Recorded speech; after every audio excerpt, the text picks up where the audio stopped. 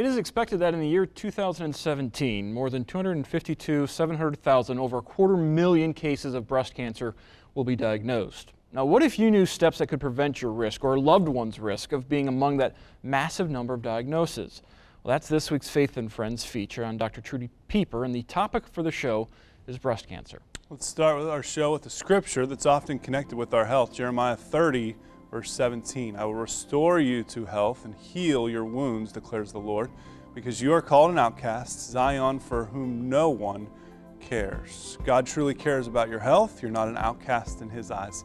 And He desires you to live a full life that is full and rewarding. Too often, a cancer diagnosis is cutting back the years to live with a loved one here on earth. What are simple tools that you could put into place today that just may serve as keys to living the full life that Christ has intended? Well, here's Jennifer with Dr. Trudy Pieper.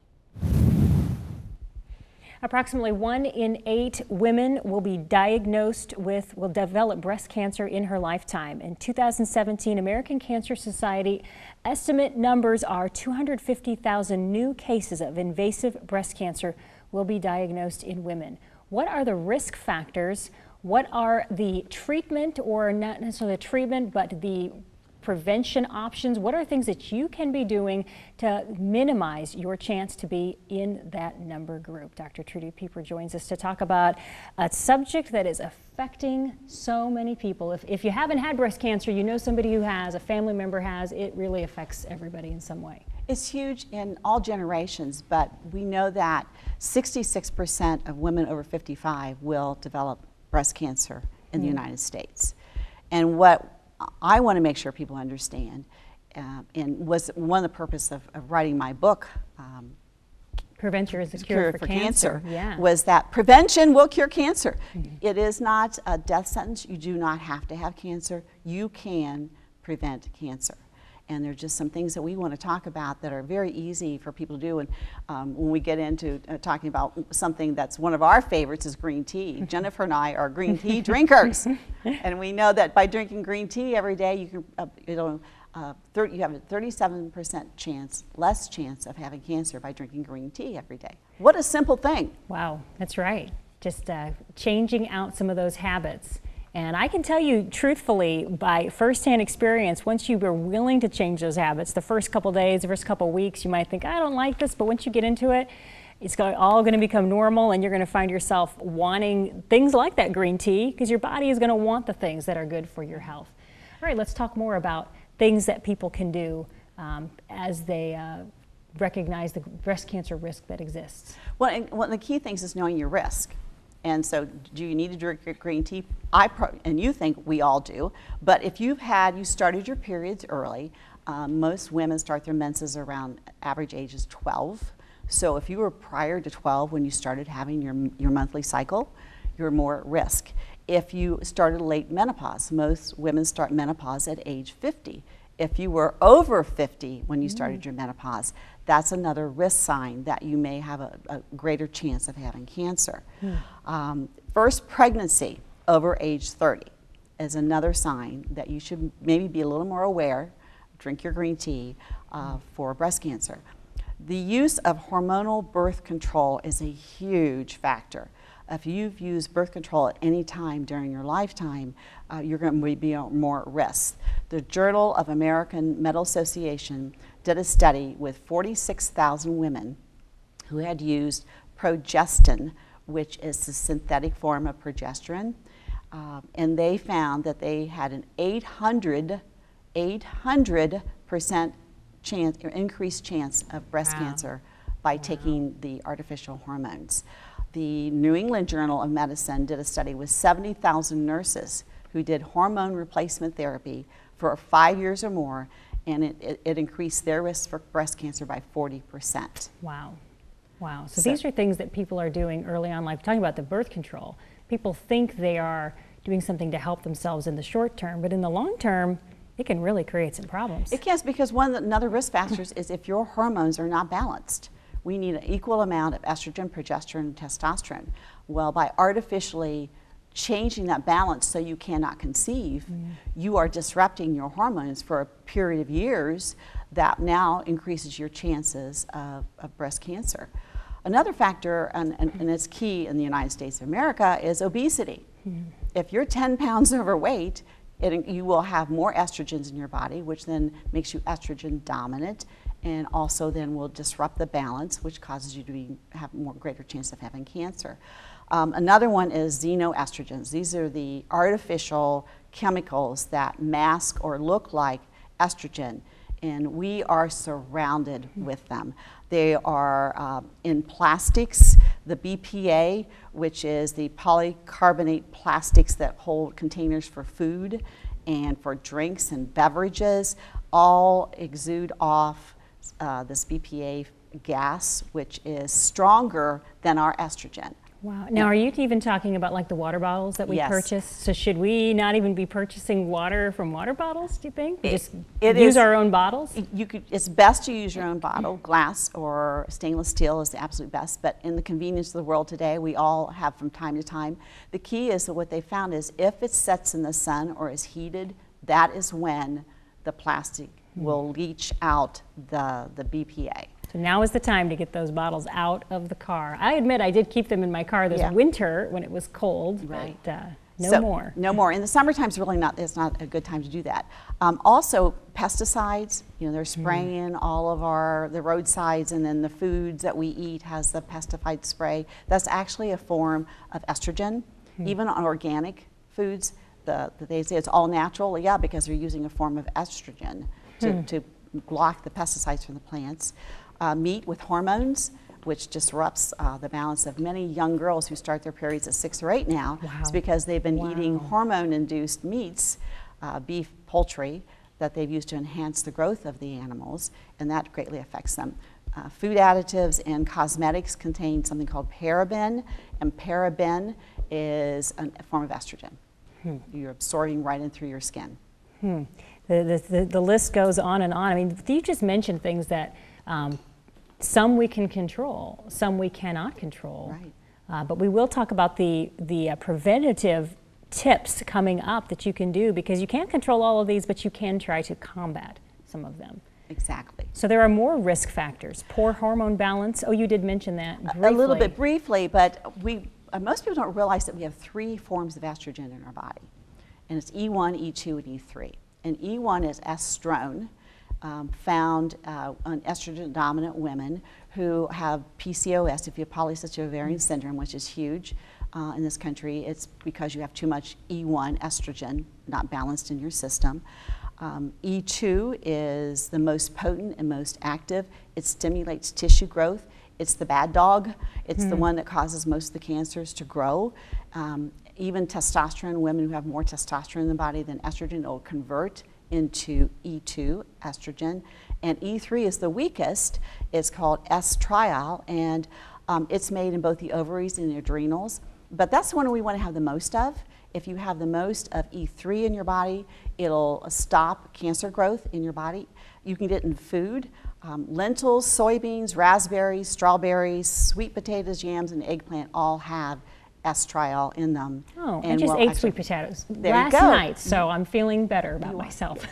And the receptor sites love E3, and it'll go in and it'll block the receptor sites so that the estrone and estradiol do not enter those.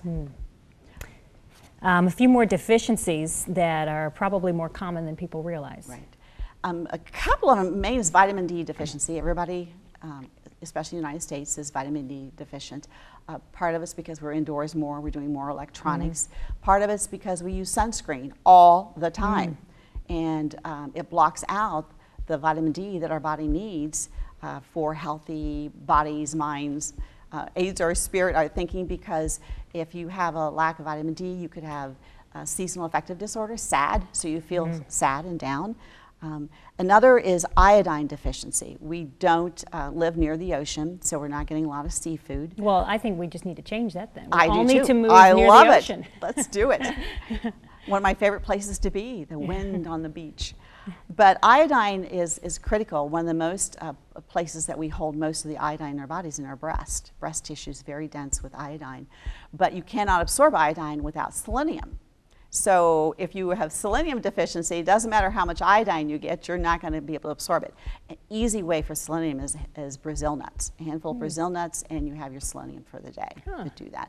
And finally, something that's getting to be more and more well known is methylation issues. We're finding that many people have a genetic gene, MTHFR, that does not allow them to absorb B vitamins, in particular B6, B9, which is folate, and B12. And without those, you can't make hormones. So if you're not absorbing your Bs, then you will also be not making the hormones that you need to be making. So there are things that there are tools that can be used to determine breast cancer, and we'll talk about those in a moment. But let's jump now to the preventative things, because you've just mentioned all of the risks. So people at home might be thinking, oh, check mark me on that one and that one. That's it. I am a high risk factor, and I am likely going to get breast cancer. But there are things, proactive things that can take place that will prevent that risk from happening. Exactly. Once you determine you have the risk factors, and if you do any kind of testing or examination and you confirm that, you need to move ahead quickly as possible on prevention tips. But these are easy things to do. You just have to incorporate them, make them a part of your daily routine, be intentional, and you can stop any progression of cancer in your body. The first one is flax seeds. Ground flax seeds, which also have omega-3s, which are great for our brains, bind estrogens in the colon, which do not allow them to be reabsorbed back into the body. So again, if our estrogens are out of balance, which with all the xenoestrogen we're getting, we have way too much estrogens in our body. We bind them with ground flax seeds. We eliminate them through our bowel movements, and therefore it's one of the easiest things you can do to stop cancer from growth. Now, do we put the flax seeds in our smoothies? How do we incorporate those into our diet? You can incorporate them just about any way. It takes 10 grams, and so a big heaping tablespoon is 10 grams. Dump that in your smoothies, put it on your oatmeal, throw it in your yogurt, because a great combination is yogurt and flax seeds, because now you're getting probiotics and your flax seeds. Sprinkle them on your salads. There's just be creative. I don't think there's any way. And if nothing else, put them in a little bit of water and drink them. To do that. Okay. What else do we have as preventative measures? Well, one that's kind of interesting, because in Japan, the women there have the lowest breast cancer rates in the world. So you're thinking, okay, what are the Japanese doing? Besides drinking green tea, they do a lot of... I'll get my green tea here right while now. You say that. No. They do a lot of isoflavonoids, and isoflavonoids, particularly soy, will absolutely stop cancer growth and prevents it from growing in the body, in the breast particularly. And what do we do with soy is you need non-GMO and organic, and you can find legumes, beans, like soybeans, alfalfa, clover, licorice root. All those are great sources of some flavonoids, and you need to do that daily. 20 grams a day is what an average Japanese woman uses of her soy. And non-GMO soy, yes, which is difficult to find in the United States, but it is there. It is there, and that's the one you want to find that will do the help the most. In America, we tend to do 1 to 3 grams a day, as opposed to the 20 grams that the Japanese women use to do that. Wow. Another big one, which is really simple to do, is if you like broccoli, cabbage, cauliflower, Brussels sprouts, kale, all those are cruciferous vegetables. Cruciferous vegetables have an ingredient called indole-3-carbinol, also known as DIM, D-I-M, and they break down the estrogen and allow your body to excrete it through the urinary system. So get your flax seeds out for the bowel movements, and now your urinary system to excrete them out. It'll inhibits the growth of estrogen by 60% in your body. So daily amounts of cruciferous vegetables will eliminate the excess estrogens in your body. Omega-3 fatty acids, you did mention those, the importance of that. Green tea, we talked about that as well. Bioidentical progesterone.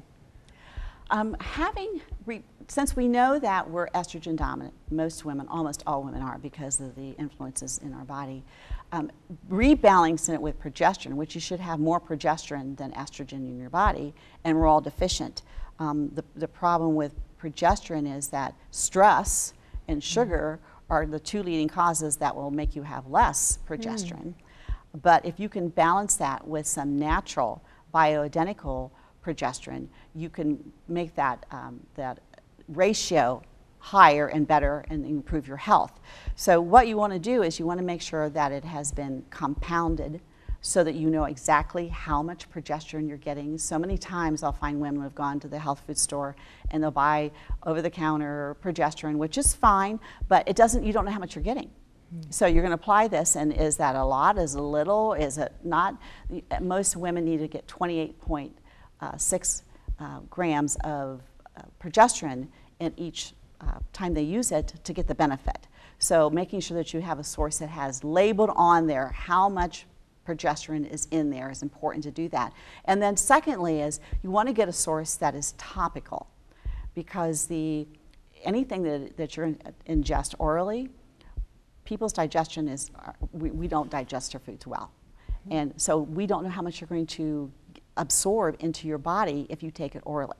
Whereas if you do it topically, it's all going to be absorbed immediately in the bloodstream, and you're going to get the benefit of the full amount of dosage to do that. And that sounds like something that, you want to talk with Dr. Trudy, or you want to talk with your doctor. I may be mistaken, but I actually think there's a pharmacist in Findlay who specially compounds that. He does testing and that kind of thing. So, these are, some of these preventive techniques you can just do on your own, but then there's other ones that you want to make sure you're working with the right person so that you've got the right plan in place, because it will be worth it down the road to do that. Absolutely, and that's an easy way. I mean, you rub it on your skin. Particularly, I recommend my patients rub on the bottom of their feet every night before they go to bed.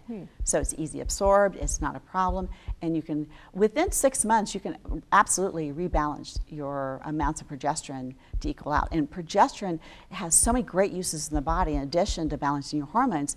Water retention, which a lot of women have, is caused by not having enough progesterone. It gives a feeling of just calmness in your body when you have enough progesterone. It helps with the thyroid. If you're having hypo or slow thyroid, it could be because you don't have enough progesterone. Vitamin D3, that's one we have probably all heard about a lot. But vitamin D3, iodine, selenium, and then methylization. Methyl something, yes. And we briefly talked about that. The vitamin D is so critical that you can reduce breast cancer by 50%. If every woman in America would use 5,000 IUs of vitamin D every day, we would reduce breast cancer by 50%. And we're talking the D3. Yes, this is D3. So it's an easy thing to do. Usually it's a pill.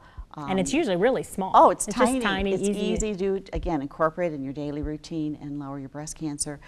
Iodine, the Japanese, again, who are we want to be like the Japanese women because their breast cancer is so low, is they take 13 milligrams of iodine of iodine every day.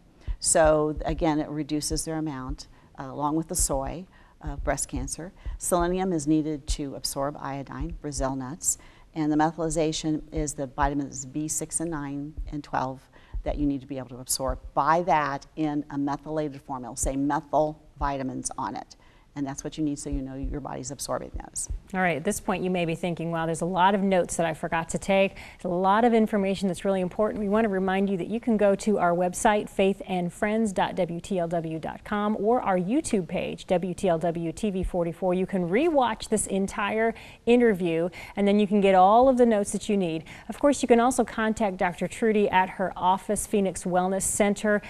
She has another doctor that works there as well. Phoenix Wellness for You is the website. Johnstown, Ohio may seem a little bit far away, but it is not really that far, and especially when it comes to your health, it is definitely worth it. Now, even closer than Johnstown is Bluffton, where Dr. Chappell is, and he offers something that is actually another a testing. Everybody's heard of mammography. Yes. A mammogram, that's what you're told to get. That's how you check for breast cancer. But have you heard of a thermogram? And is that an alternative that you may want to seek? Personally, I've actually get thermograms instead of mammograms. And Dr. Chappell in Bluffton does offer these, and you are a proponent of them. Absolutely. information that you can get from a thermogram is so much greater. You can detect cancer 8 years prior to a mammogram with a thermogram. And the thermogram basically, it's a heat picture. They take a picture, non-invasive. I know that you've had them done. It's very simple. You undress from the waist up. They take a picture, and it's a thermal picture that detects patterns of heat throughout the body. And the way that works is that a cancer tumor is very vascular, which means it has a lot of portals for the blood flow to go into it because they grow very, very fast. So it needs more blood to do that. Well, on the thermogram, that's going to show up as a really red, hot spot on the breast where it's feeding more blood into it because it being vascular. So that's what they really look for, a picture of red or blue or green spots on your breast, and the red one's the one that you should be aware of. Do that. It's FDA approved for screening. In 1982, it was approved as a way that that you can be screened for breast cancer.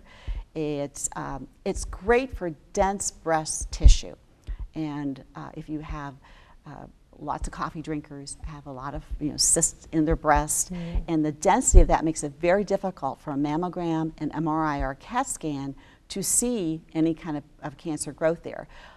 We always say it's like looking for a snowflake in a snowstorm because it's so dense you can't see through that.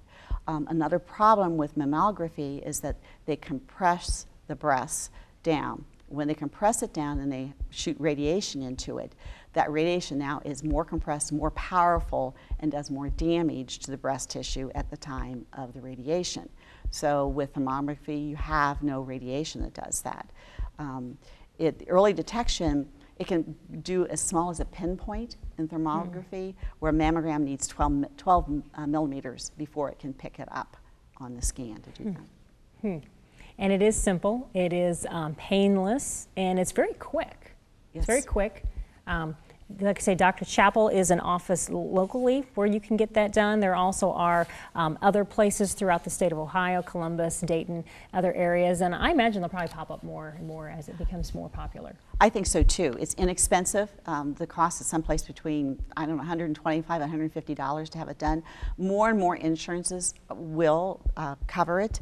You have to check with yours to see for sure, but even that is such a good investment to know, what your breast health at that early stage. Another thing that's really, as far as prevention and being able to jump right on the bandwagon and making sure that you don't have breast cancer, are saliva hormone testing. And we do those in our office all the time, and they're easy to do. It reveals, I like saliva over blood test because it reveals both what you make and what you take. Whereas a blood test is going to pull at one time, and they're going to say what you are using at that moment and not what is stored. So with a saliva test, you spit 4 times in one day. So we're measuring the amounts of hormones throughout the whole entire day, not just one spot check. Because we know first thing in the morning, that's when your hormones are the highest. So 30 minutes after you wake up, we have you spit in a tube. Before each meal, you spit in this tube and fill this up. Then that's sent off to a lab, and it comes back, and it lets us know a couple of things. It's going to test those 3 estrogens we talked about before. And we need to have the E3, the weaker estrogen, the highest one. So there's a little, it's called estrogen quotient, EQ, that where we take the E3 and divide it by the other 2, and that number, the lower that number is, the higher the risk of cancer. So it's a great determinant. Another one we've already talked about is the ratio of progesterone to estrogen. You're supposed to have more progesterone. If they do that ratio and you find out your ratio of progesterone to estrogen is low, you have a higher risk of cancer also to do those. So they're easy to do, again, non-invasive, pretty inexpensive. You can do a 3 hormone test for right around $100 most times with saliva. Saliva testing, thermograms, lots of prevention opportunities, options, flaxseed, D3, all kinds of other things. You know what?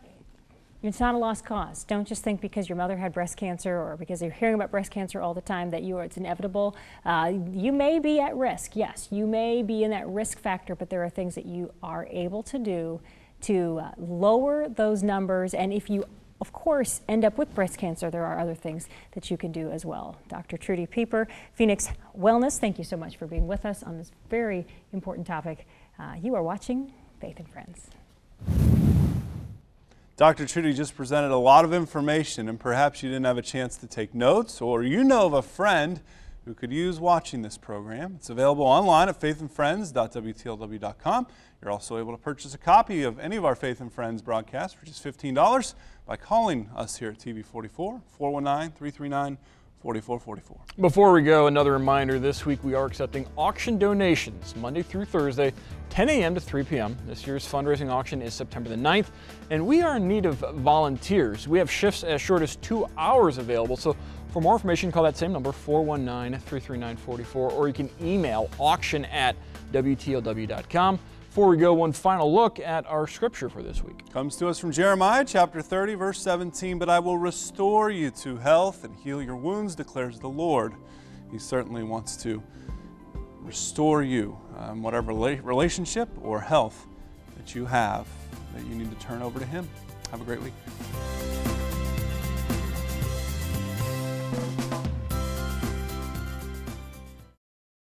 The time is now to bring your donations to TV44. We're gearing up for this year's auction, and we need your items now to make it a success. Furniture, collectibles, antiques, tools, vehicles, mowers, anything of value.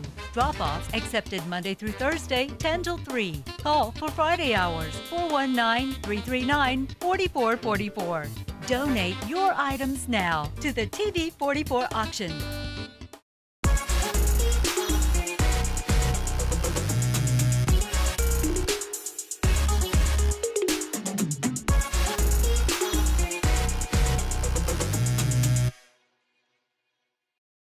Donate your car, boat, motorcycle, or mower to the TV44 auction. You'll benefit from a tax deduction, but more importantly, you'll be part of the ministry of TV44. Call today to find out more.